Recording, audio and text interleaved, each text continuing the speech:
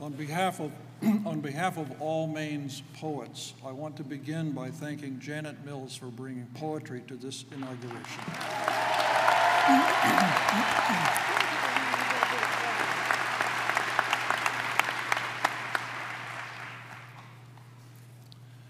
The Song for the Unsung.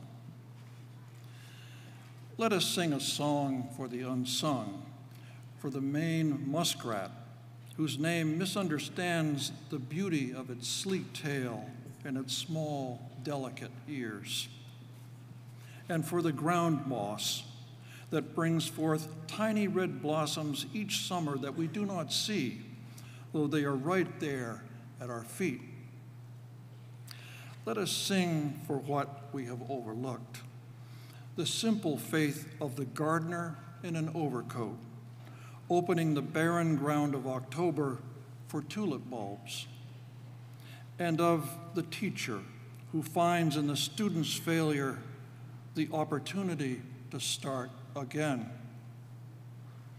And let us sing for the hopeful starting again of the doctor who sits with the repeat patient in recovery, and for the single mother who begins each day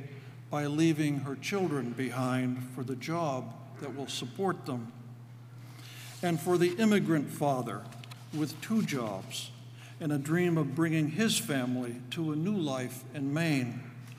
already a Mainer himself in his perseverance. For the song we will sing is not only about faith and hope, but persistence in spite of the odds, like the tenacity of the Maine town moderator who read the warrant article so forcefully that he spit out his upper plate,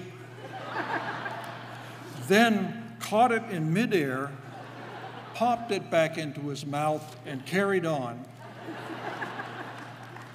That unsung moderator deserves a song,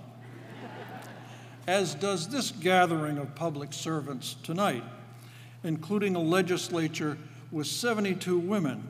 who have themselves persisted against the odds.